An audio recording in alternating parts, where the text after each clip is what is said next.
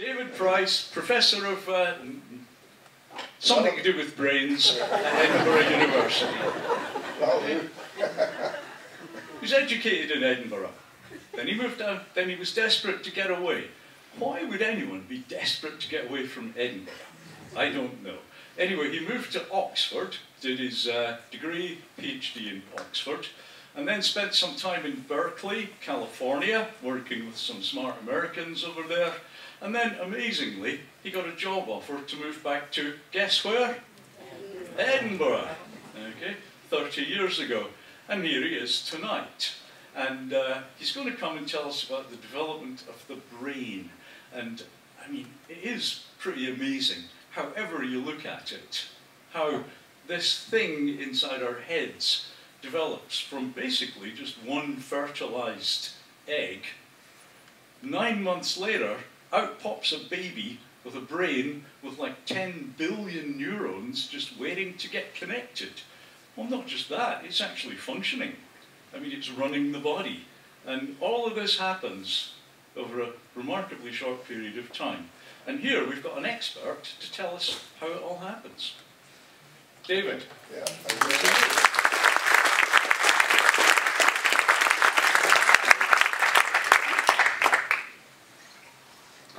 Well, very nice to be here. It's a lovely city. I don't know it very well, but I love passing through it. And one day I thought I should stop, and here I am, stopped.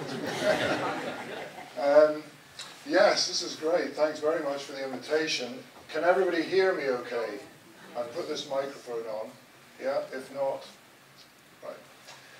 Great. So yes, I work on how the brain develops, and have done actually for the last 30 or more years. And hopefully I will be able to show you why it's such an intriguing and really difficult challenge to try and answer how this thing that we all have inside us, which is the most remarkable computational device you could think of, comes into being. Okay, so I'm going to start by just showing you a picture of the brain. I'm sure you've all seen it. It is a convoluted structure with a large surface area that's all bunched up. There's a lot of cells in it, and I'll come back to that in a moment. And if we zoom in to the brain a bit, let's zoom in, make it a bit bigger, and there we see the sulci and the gyri, which have these characteristic folds, which are actually remarkably similar between different people. And we go in a bit further, and then if we start to peel off the surface and look beneath, we start to see what's inside. We're going to see this network of cells, and here it is stylized.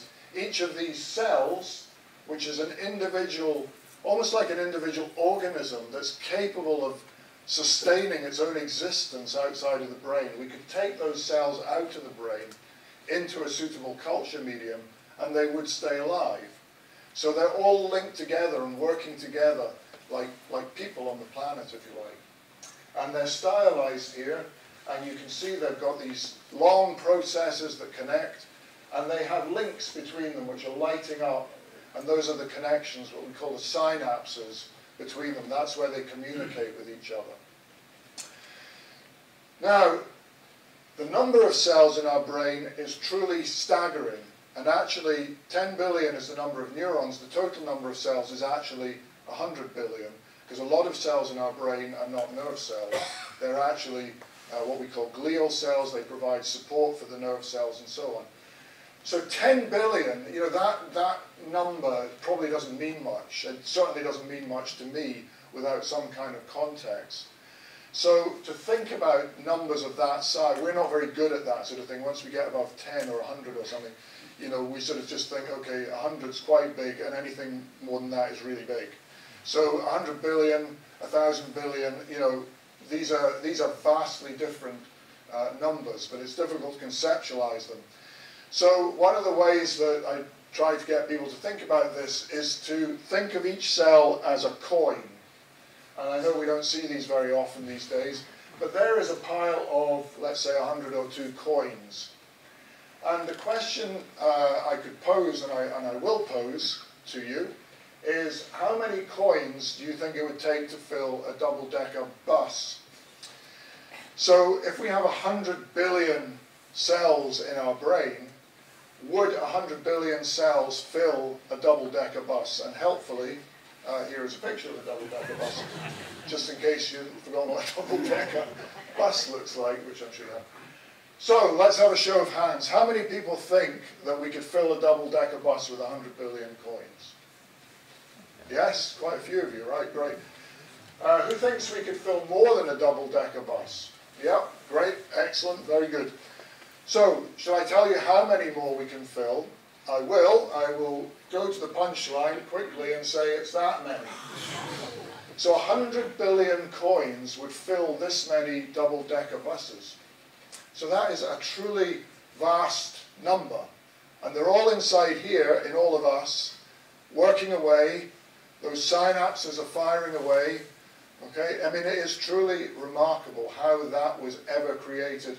And it's created so reproducibly. Every new child that's born is bringing a new one into the world.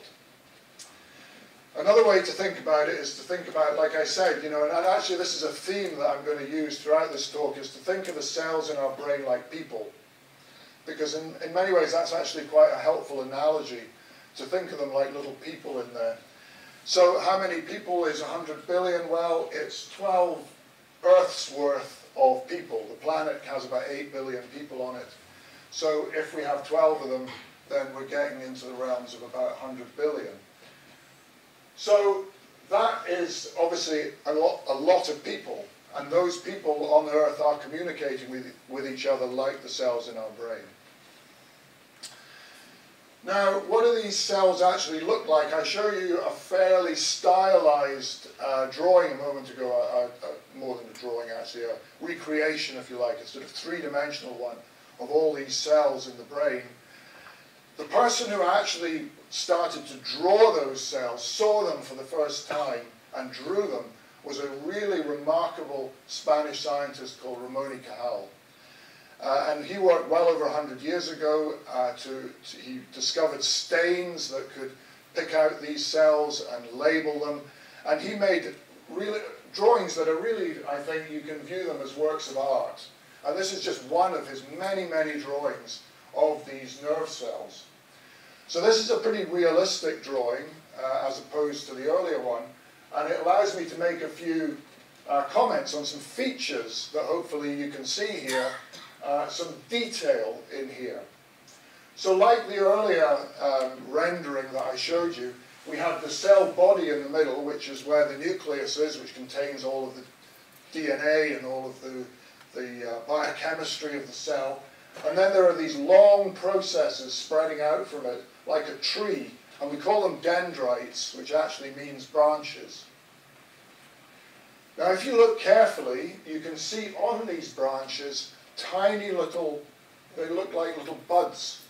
And that's where the synapses are, where the communications from other cells are coming in. So just look at the number of them, okay, and think about that for a minute. There are thousands of them on a cell. So that means that this cell, just this one cell out of the 100 billion, is getting communication from thousands of other cells. So how do we imagine this now? Now we're getting into truly astronomical numbers when we think about the numbers of connections. We are now into the hundreds of trillions of connections. So if you imagine, an analogy here might be to think about your mobile phone. Now, I don't have that many contacts on my mobile phone because I'm kind of in the stage in my life where I didn't have a mobile phone when I was a youngster. And, you know, if I look at my kids' phones, they've probably got, I don't know, 500, 1,000 contacts. Goodness knows, some of you in this room maybe can up that number. But the number of contacts we have, and if we all got our mobile phones out and started to contact all our contacts, maybe 500, 1,000 each, and we did that for 10 planets worth of people, that basically is an analogy for what's going on inside our head. That is the number of connections, the amount of activity that's going on. So we need to understand then, the question that I've always been fascinated by is, how do we get there? How was that ever created? How did that come from the single cell? Okay, so let's go back for a minute to this drawing here of Ramon y Cajal and think about how this might have come about. And we know that when this cell was very, very young and newly born, this one cell, it would have basically been a cell body. It would have been a round cell sitting in the fetal brain way back in the first few weeks of life. It would be a little cell with a nucleus in the middle, much the same size as that cell body. And then it's going to start to grow these processes. That's what happens. And that would happen during the first, second trimester of life. These neurons are going to, by the way, most of your neurons are born by birth, just maybe I should say that. So the neurons that you're carrying in your head were born before you were born. They were made and they've stayed with you for your life. So that would initially, way back in the early embryo, have been a small cell, and it would have grown these processes. Now, they can't just grow randomly. They have to grow in some sort of purposeful way. I mean, we don't randomly make connections with our mobile phone. We make connections with people we know, or people we'd like to try and contact or stay in touch with. So there are reasons for it. And these growing processes have to do the same. They have to figure out somehow what are they going to connect with. And that is a really big problem. If there's 100 billion of you, how do you do that? Well, we don't know the answer to this, right? I'm not going to be able to give you answers to these questions. I'm putting them out there, but I'm going to show you, I hope, some of the cues and the clues that these growing processes use to navigate to meaningful places in the brain. So how do they actually do their navigating when these cells start to produce these branches? How do they actually do it? Well, they do it by having at their tips a structure like this. Now, this is about 2 microns across. So that's a tiny, you'd have to have a very high-powered microscope to see it. And this is what you would see at the end of one of these branches coming out from this growing cell. And we call this a growth cone. And you can see it's got these, like these things, it looks like a hand. And that is probably the best way of thinking of it. It's a hand that's exploring its environment. And what it's doing is it's sending feelers out, and it's judging where to go. So let's look at one that's living. This is a living one that's in a culture dish. So the background here is mottled just because that's the surface of a culture medium. Okay, this is all on its own, isolated. Like I said, cells from the brain can live in isolation. And it's isolated, and the cell's somewhere off the bottom of the screen, and it's growing this growth cone. So let's make it move, and let's see what it does. So you can see what it's doing. It's extending up the screen, and you see how it's like these finger protrusions are exploring. Now, something's been added. Slit appeared at the top left. Okay? So what the experimenter has actually done is added a substance that exists naturally in the brain, which the growth cone doesn't like. And what researchers have done is to discover that there are substances in our brain which growth cones like, and substances they don't like. So initially it was growing fine, then this, what we call a repulsive or a chemorepulsive substance has been added, and it makes this growth cone collapse. So we think part of the navigation is by growth cones sensing areas of what they like, areas they don't like. But of course that puts back the questions to, well, what makes areas likable or not likable? It just pushes the question one bit further back.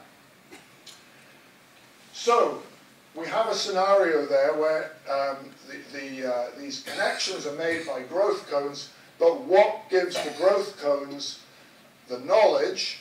It's the substances that are there, but what distributes the substances in a way that makes sense.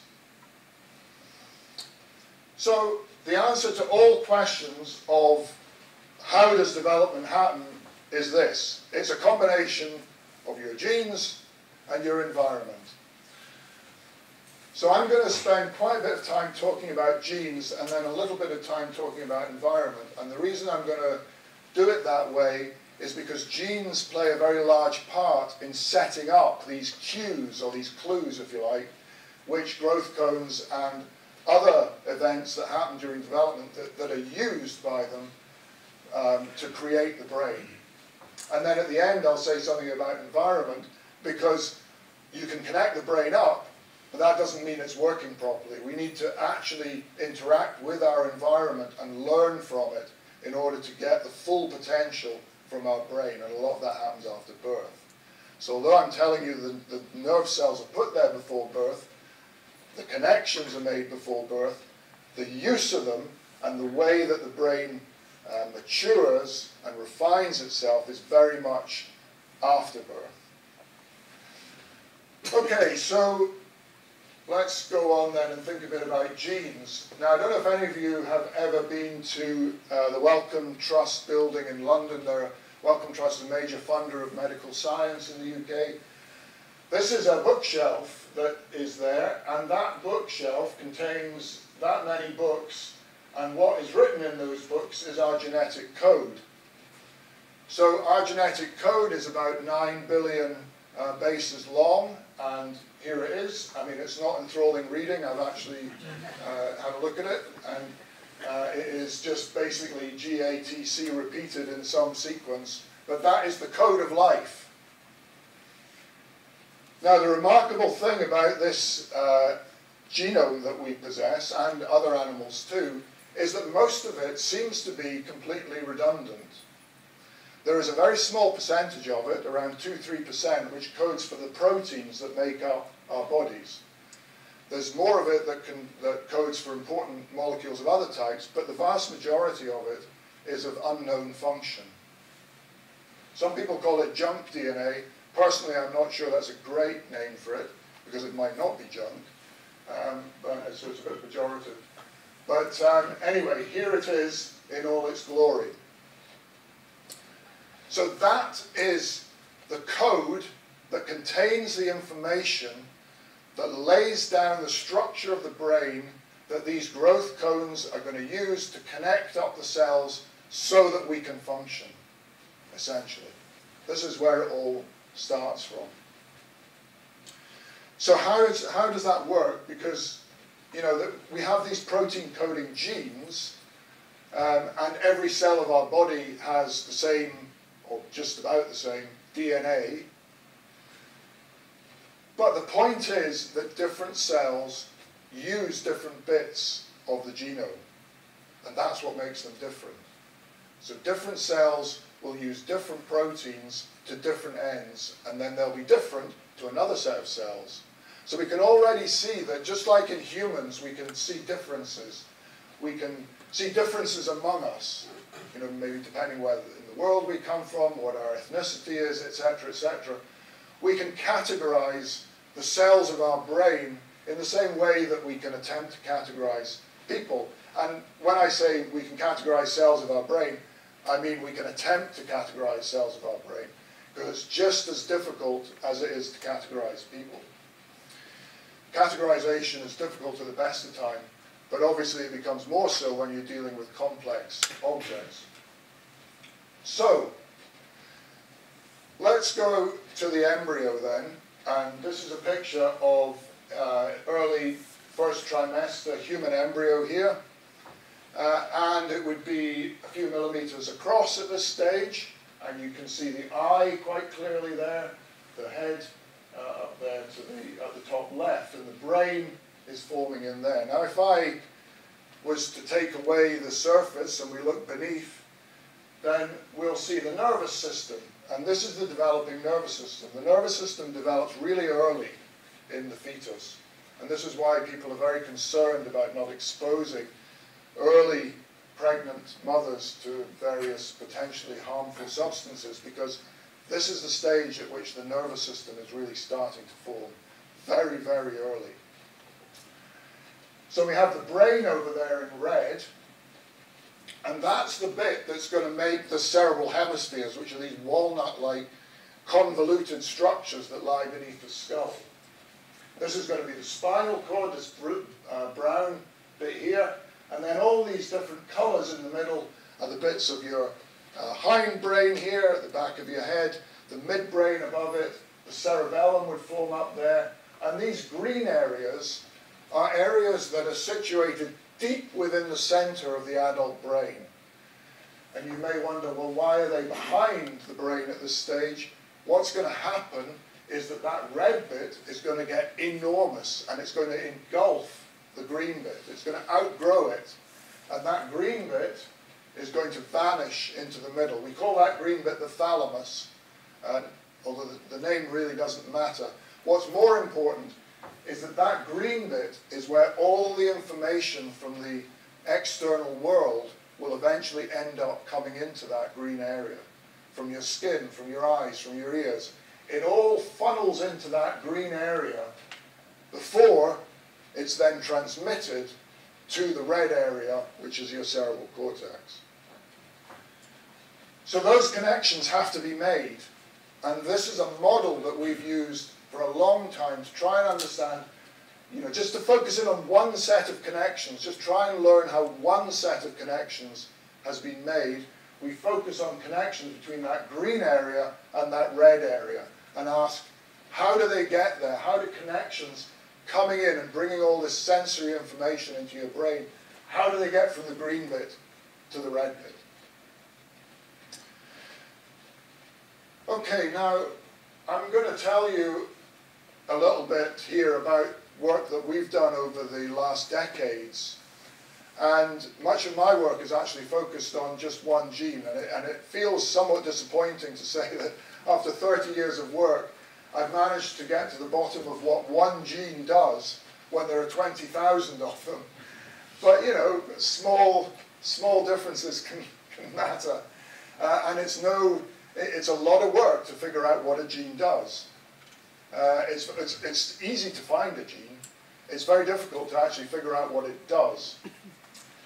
And the gene which I have basically been besotted with, if you like, for 30 years, is a gene which is called PAX6. And, I mean, the name doesn't matter, and it's not related to anything Latin to do with Pax or peace or anything.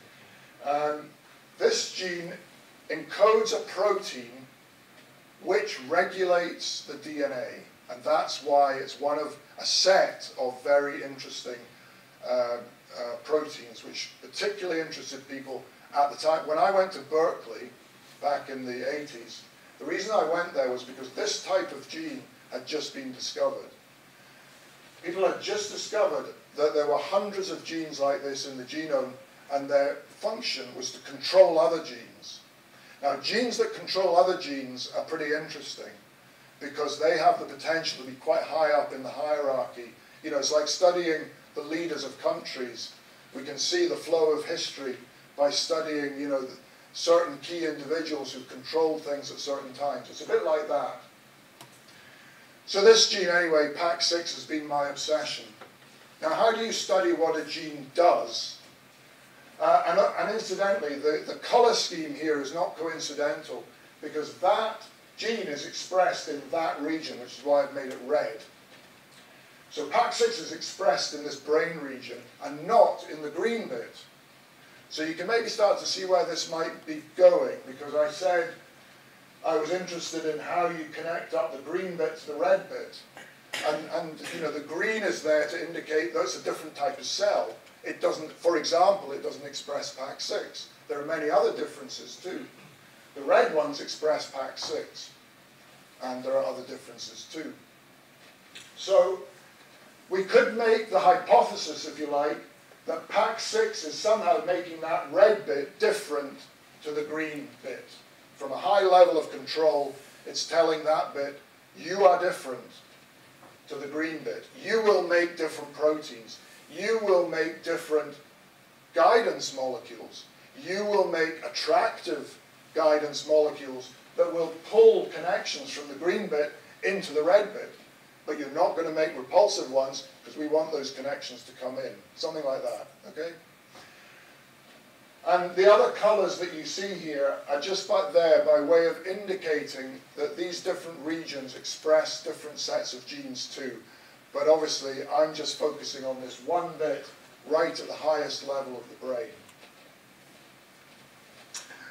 Okay, so how do you set out to figure out what a gene does? Well, the obvious thing to do is to remove it and see what happens. I mean, that's not a particularly staggeringly innovative thing to do, but it is a very standard way to get started to try and figure out what it does. If you take it away and you see something change, you can suppose that that gene has something to do with that process. So we did that. We mutated the gene. Now, we didn't do this in humans, obviously. We did it in mice, and it turns out that these genes are highly conserved in all species.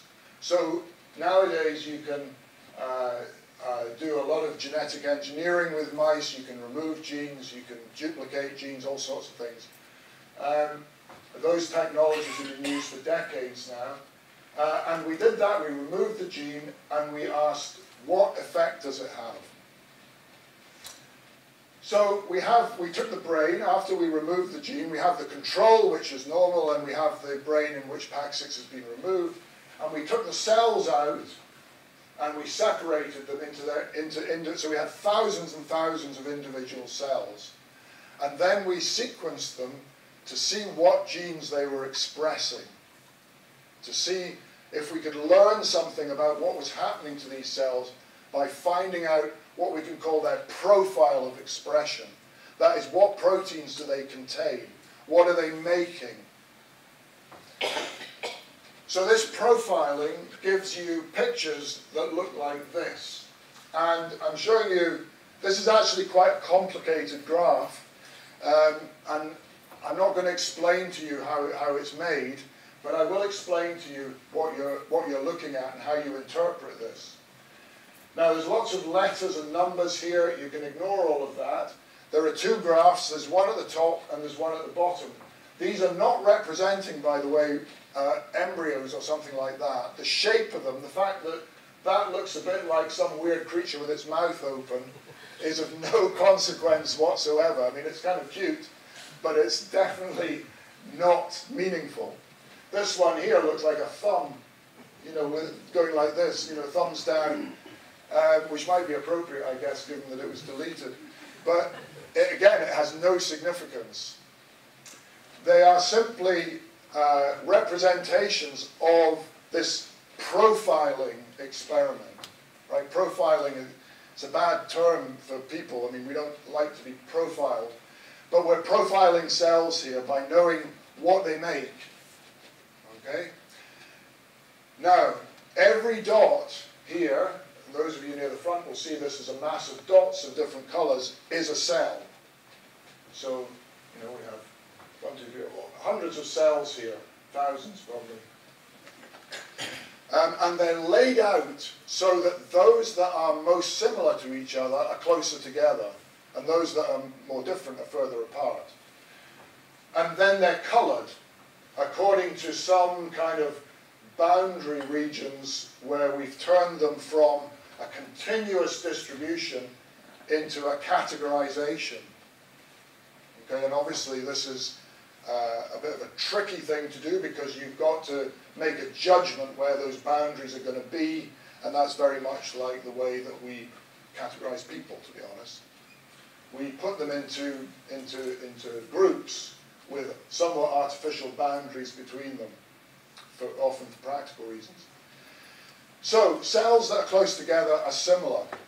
And it turns out that these guys over here on the left, at the top and the bottom, are the cells that are multiplying to produce the cells of the brain.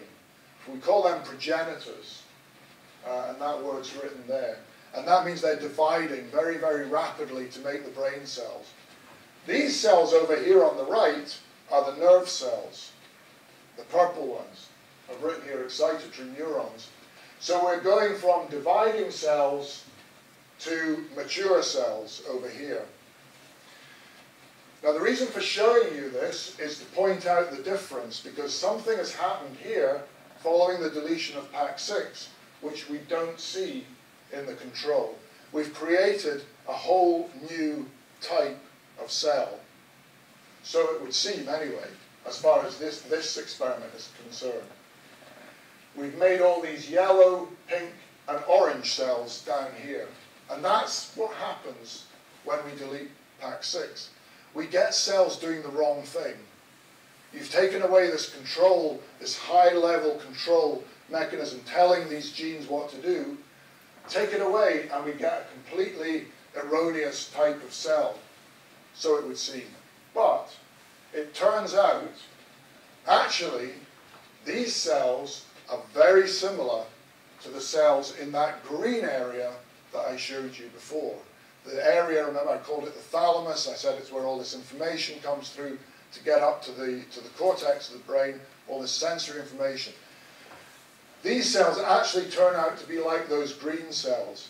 And that means that we've minimized the difference between those two areas now. Right? By removing this factor, we've made them more similar. So just by, incidentally, and this may interest some of you, we actually, as I say, we did that work in mice, but you can do similar things in humans, but obviously not in embryos. We can do it in what we call mini-brains or organoids, and you may have heard about these being made in the news, and so on. They crop up from time to time in news programs. We can take cells from humans and we can immortalize them, make them into stem cells, and then we can actually make them into nerve cells. And we can make them in a dish, make little mini-brains. And here's an example of one. There's the experimenter's thumb, and there's a little mini-brain there. And that's made of human cells. And if you cut it, the sections look like the very, very early fetal brain. So we can do that, and then what we can do is, in that case, we can mutate the PAC6 gene and see what happens. And what do we find? We find the same thing happens as happened in the mouse. Here we have it there. There's the control over there on the left-hand side. The shapes are different now. There are lots more dots. That's the control there. That's the deletion there. And you see all this purple, magenta, blue stuff over here on the right. That's appeared in following the mutation, and it wasn't there in the control. So we've converted cells into the wrong type. Just like we did in the mouse, the same thing has happened in the human. Okay, so let's have a think about what we've done there then. What we've done, to go back to this picture, normally we have a difference between the red and the green area. We've taken away PAC6, and what happens is that this boundary region here now becomes more similar across it. So whereas that was red and that was green, the red area has become more like the green area. Okay, so it's a bit like having France and Germany, and now Germany's a bit more French. That's basically what's happened. So let's go back and think about making our connections then, making these links, these growth cones navigating through this space. What do they do? Well, this experiment here, this is a photograph of an experiment in which a dye which traces axons has been placed into the green area. And you see there's a big lump of dye placed there at the top of the picture, and then these hair-like structures coming around here and bending into the red area. That's the boundary zone, the dotted line in the middle. You can see that there are hundreds, thousands of them making their way from the green to the red. So I haven't coloured it. This would be red, that would be green there. And these are all the axons coming round with their growth cones at the end navigating their way through. And what they're doing probably, we think, is saying, oh, there's a difference. We need to head into the red area. The red area is good for us. It's making these attractive substances. So let's think about now, let's look at the result of experiment where we delete the PAC6 gene. We've made it, you know, more green, made the red more greenish. What happens? This is what happens. They have a shot, not many of them, but basically they don't know where to go. A lot of them don't even come over the border. Right? It's like, you know, if you're French and you really fancy going to Germany, suddenly it's a bit more French and you think, okay, I'm not going to bother. So, you know, they just don't know what to do, apparently. So what the brain is doing is creating these territories which are different to each other. And that provides information which these growing connections use to link up. And that seems to be one of the most fundamental ways in which the nervous system is developing. Now, of course, this is looking at a very basic level at just one connection, and I said there are hundreds of trillions of them. So there's got to be a lot more complexity to it, but you can imagine that if this holds at this early stage, as development goes on, these areas are going to get divided and subdivided, and our territories and our brain countries, if you like, are going to get split up, and that's providing more differences and more information that these growth cones can use to navigate with ever greater precision towards their eventual targets. Okay, so I'm going to switch now to think about the environment. So the baby's born, the environment will have affected them already. Okay, in the fetus, in the uterus, the environment is there. The mother, the hormonal, whatever it is, whatever the mother is eating, whatever's around in the surrounding environment has the potential to affect the developing fetus. After birth, the environment starts to get more and more and more complicated. By the time you hit your teenage years, your environment is immense. I mean, you know, the complexity of it is vast. Trying to work out things like, you know, whether it's a good idea to play computer games all the time or not is so complicated, you know, because it's in an environmental context which is so diverse.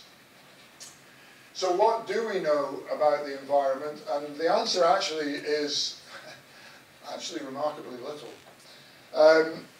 Now, we suspect a lot about the environment and environmental factors in brain development, but what we actually know for sure is a lot less than what we suspect, and certainly a lot less than you'll read about if you scan the web.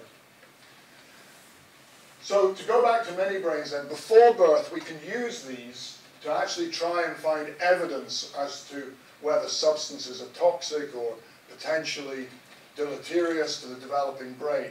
We've got these human brains, mini brains, growing in a dish. They grow to a certain stage, and one of the uses that people put them to is to put them into different environments and see whether it has an impact on them. And there's a lot of work now that's being done on that. We personally, I personally and our group don't work on that. Some of these experiments can get extremely, well, I don't know what you'd call them actually, a bit obscure. This is probably the most obscure one, which is to stick them into space, which is definitely changing their environment. And this is a quote from a scientist who said, mini brains can give you very valuable information on the cells that might appear when you have a baby up there. Whether, you know, this is the most hand-waving of hypotheses, I don't know. But what you're looking at is an incubator within which human mini brains are growing, and this is in the space station. I don't know what they're expecting to learn from it, but it's kind of interesting, I suppose. So what we do know, though, is that the brain, when it is born, and these connections, these trillions of connections have linked up, we know that they are plastic. And this is really the thing that has intrigued scientists for a long time. You're born and your genes are not going to help you to get this machine inside your head into full working order. You have got to experience the world around you. You have to have sensory perception. All of that has to pile in there to mold your brain. And how does it do it? And we do know something about this, in principle anyway. It doesn't do it by making those growth cones go to other places, because they've kind of already done that in a lot of situations, not entirely, there's still quite a bit to go. It's not through telling growth cones, making growth cones go to different places. It's through affecting the connections that they make and strengthening or weakening them through experience. So these synapses are, they involve the transmission of electrical activity from one cell to another. They were the bright spots in that thing I showed earlier. Electrical activity comes down one nerve cell, and then there's a release of chemicals at the junction, we call these neurotransmitters, which stimulate receptors on the we call this the postsynaptic cell, which then activates activity on this side too. Now what we know is that one of the most critical properties of synapses is that they change their strength, they change their morphology, they change their size, depending on how active they are. So if we activate this synapse a lot, it will grow in strength, and if we don't activate it much, it won't. It'll actually shrink. So let's make it shrink. Lower activity makes it shrink. I mean, that's not a particularly good illustration. It doesn't just kind of go... it changes its proteins and it diminishes its functional strength. It might make it look a bit smaller. That would be difficult to assess. If we make it very active, then it will get stronger. And so that's the principle on which our brain's connectivity is molded during the early stages of life, and actually is the basis of learning and memory throughout life. But it's very, very important for even the most fundamental aspects of our perception early in life. So the way we see things is affected by our ability to see them. And we know this because if you are born with cataracts, congenital cataracts, after a certain stage, if you haven't had them removed, you will never gain the ability to use the eye which had that cataract, because the connections in the brain, they will do the shrinking side of that demonstration there. They'll disappear because you're not using them. So it's kind of use it or lose it at that stage of your life. Later, these things become more localized to certain bits of the brain, and they become more relevant for learning and memory. So I think of this a bit like, again, going back to us and using the analogy of our mobile phones. I'm sure you've all been extremely irritated, I know I am, by going on to book a holiday or something, only to then be bombarded by suggestions for where you might want to go or information about that country or something. Because that's what your mobile phones do. They look at what activity you're doing and they strengthen that. And that's exactly what the brain does. You use those connections, they get stronger. So in this diagram here, going back to this from the start, you can see all these flickering synapses in here. If this cell on the left there, that red cell, starts to become very active, these are going to start glowing like crazy. These synapses here are going to start to increase their strength. So every time they get used, they're stronger. And whatever it is that these cells are doing, whether they're driving you to do something or they're enabling you to see color or to perceive things in a certain way, they're getting stronger, and that's enabling the brain to then recognize that the next time it sees it, so that the baby is learning, and then later in life the adolescent is learning to do that. Okay, so let me just sum up then with a few statements. Genes tell cells what brain cell type to become. Our genome creates these territories, these countries, if you like, within our early embryonic fetal brain. brain cell types, they create these territories where cells of similar type cluster together, and then this information that's contained within that territorial layout is used by cells to connect themselves together in meaningful ways, before finally our environment refines these connections. Okay, so I'll leave you with a picture of people in my group who did this work on a sunny day on the meadows in Edinburgh, and the people who funded the research, MRC UK, and the Simons Initiative, the Developing Brain. And thank you very much for listening, and I hope you enjoyed it.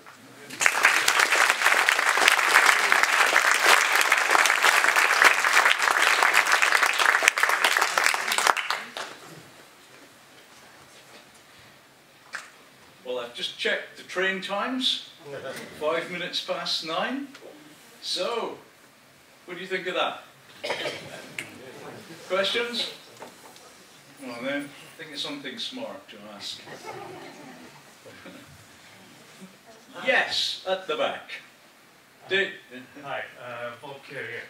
I was just wondering, you said that you've been working on this one particular gene for 30 years, and there's an awful lot of them.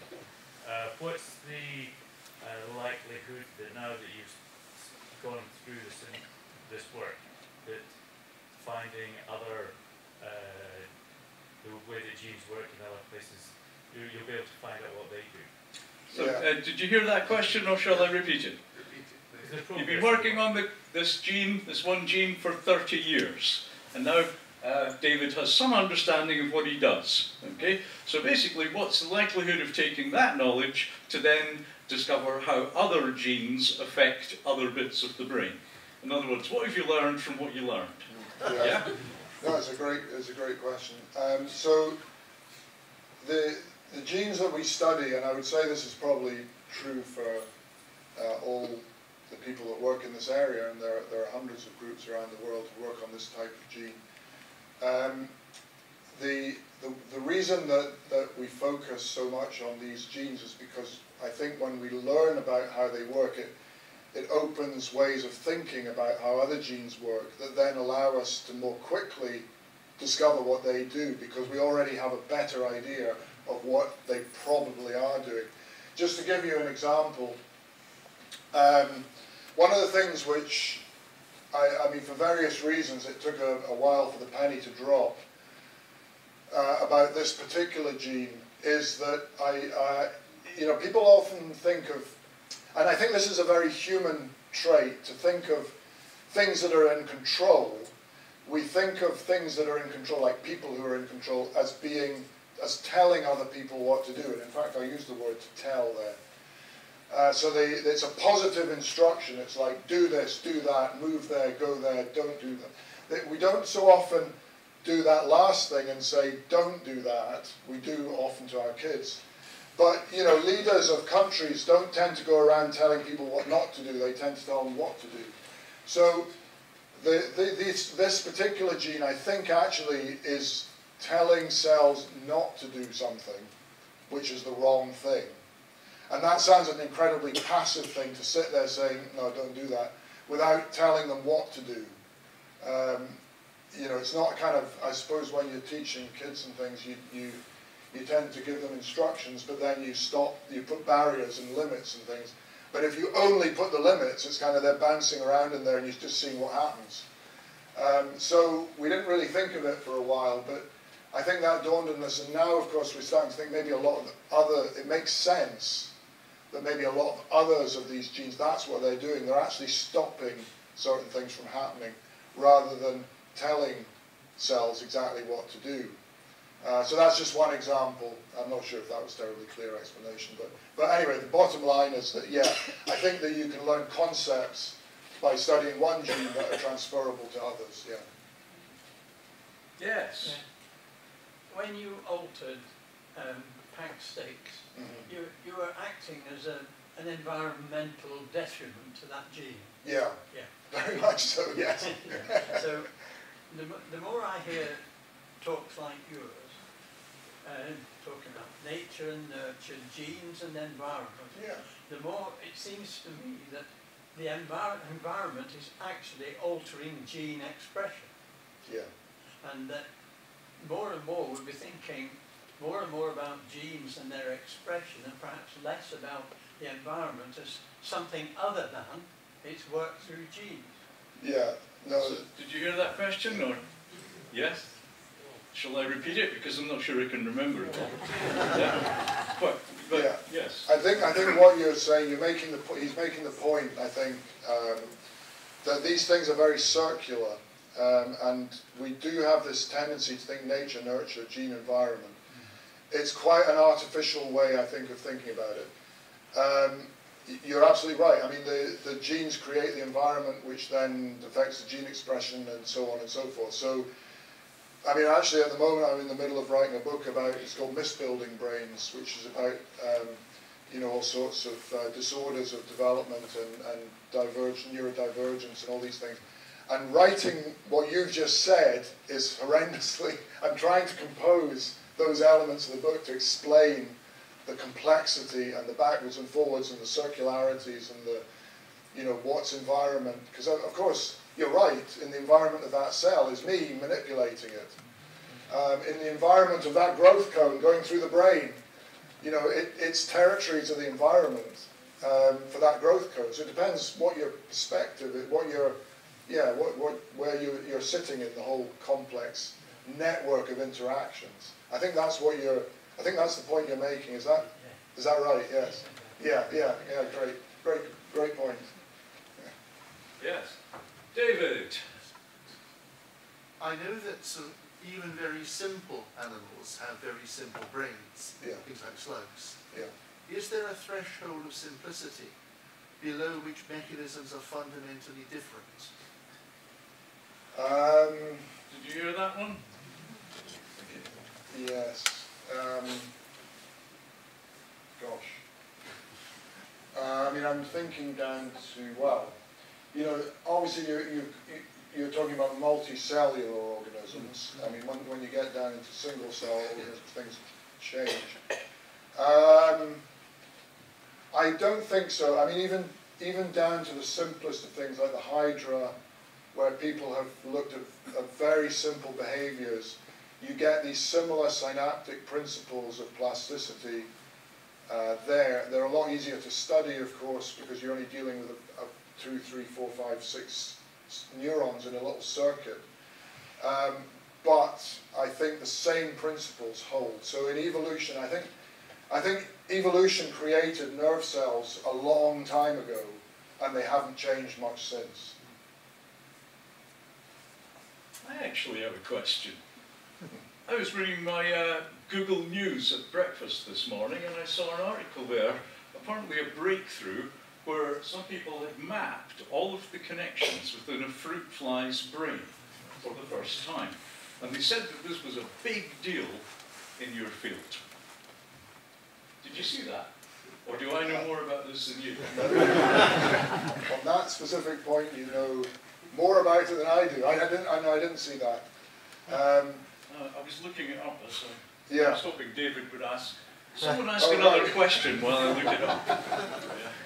Somebody had a hand up over here. Yeah, yes. It was just, you referenced quite a lot that our own lives, technology and society to explain the brain. How likely is it that we subconsciously plan the designs of our brain into the things that we create as humans, since it is like the origin of our thoughts to begin with?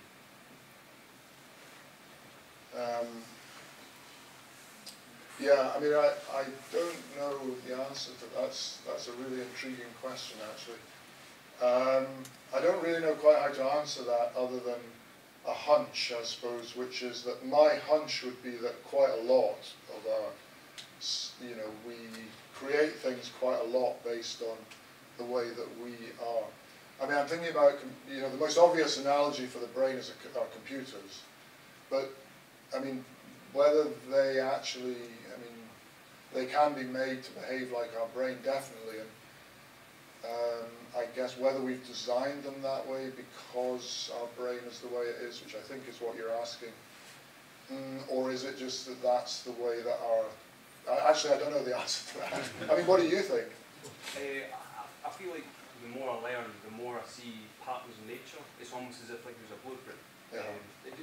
I'm so uneducated on the subject, but I feel like you see these blueprints and you see them in our societal structure, but as well as in the animal kingdom, within the finer workings of biology. Yeah. It almost seems like there is like almost this DNA code that represents itself over and over again. Okay. It just has a way that's so prevalently ingrained in us that it even comes out in a societal sense in like human structure and psychology. Yes. But again, just a thought. Really. Yes. Actually, I think I think on that point about the societal construction and so on, very likely that is based on the way that our brains work. Because, you know, we make assumptions about the world around us every split second. We have to, otherwise we couldn't deal with all the information coming in.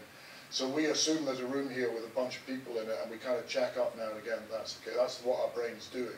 It's not analysing every split second what's in front of us.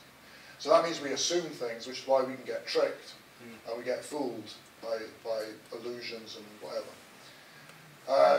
But it also means we as humans, to make sense of the world, we really have to categorise, because we're looking for patterns all the time, patterns in people's behaviours, which is why when we see somebody behaving in a certain way, we jump to assumptions, and often they're wrong. And so, you know, societies are often created based on incorrect assumptions, simply because that's what we do. That's the way our brains have evolved, and they couldn't function otherwise. Thanks. Good question. Yes. There's been a discovery recently about a microbiome in the brain itself. Oh, really? Whereas obviously we've always sort of understood that there's never been any sort of microbiome in the actual sort of brain areas. Right? Again, not very educated. Do you think this plays an important part, perhaps, in the way that your connections are being made? Because I saw there that when you removed the PAC6, there were still connections going. Yeah, they make so it sure. What do you think is driving that there's like this base instinct of this that's trying to grow? Yeah, I think that's probably right. There probably is a base instinct. I mean, there's multiple sources of information, and by removing one gene, you haven't taken them all away. I didn't know about the microbiome, and the microbiome is all the organisms that surround us, and obviously we have a lot. I mean, we have trillions of them right now inside our body and mainly in our gut. I didn't know about in the brain. Right. Okay. Well, I need to look that up. But yeah, no, that's fascinating. Yeah. I mean, the microbiome is critical. Yeah. Yes, sir. Yeah. I see your funding's been from the Medical Research Council. Yeah. Was there some hope that you would find something medically significant? And have you found anything medically significant, or any of your colleagues?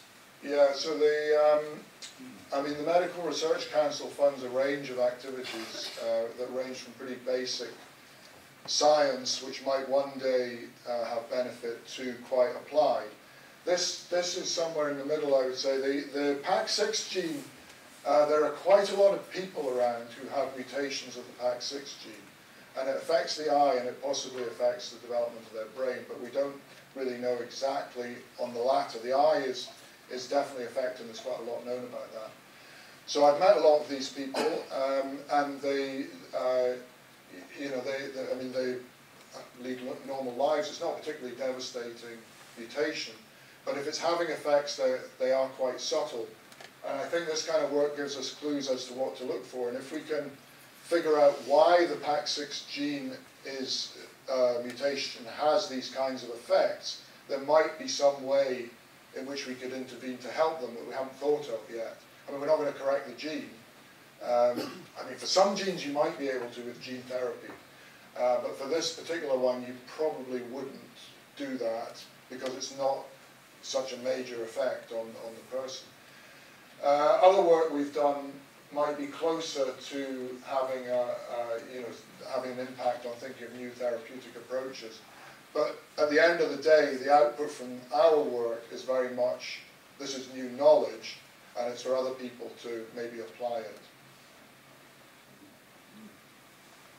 Did you want to come back? You look like you're going to come back on that. Yeah. No, I wasn't going to come back on it. I was just wondering about the PAX6 gene and switching it off. What did you use for that? And is this a kind of purely scientific thing, or are you using chemicals that are in the environment? No, no. It's a very, very specific, targeted thing. It uses a technique that's known as CRISPR-Cas. You may have heard of it. Sometimes gets mentioned in the news. It's a way of basically engineering a very specific change point in the genome. So it's not like you add a chemical or something to make it do that. It's a scientific procedure. Yeah. It's the gentleman over there. When you removed PAX6, was there any other dominant controlling gene which showed up? You mean replacing it maybe, or something like that?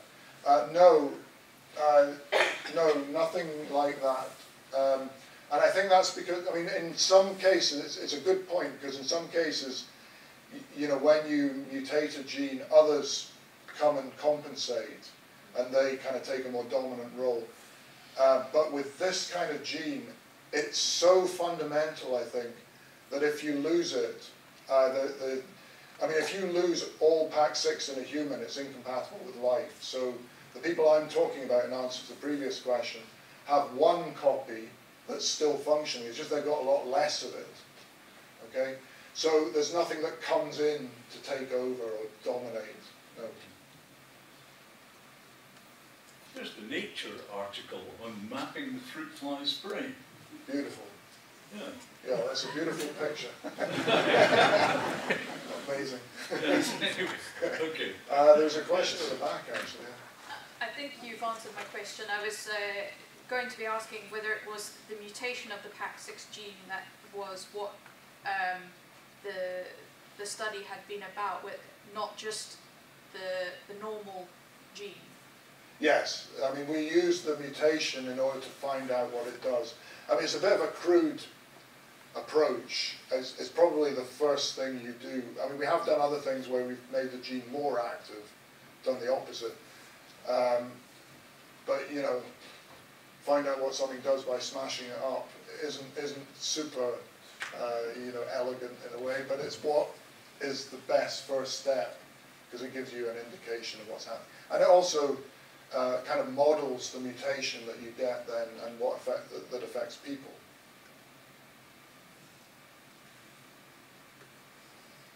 Okay. I got one last question from me. It's a random one, but it's about connections. Because one thing that interests me is random connections between people. You worked at Berkeley, yeah, on genes, genetics, in the 80s. In the 80s.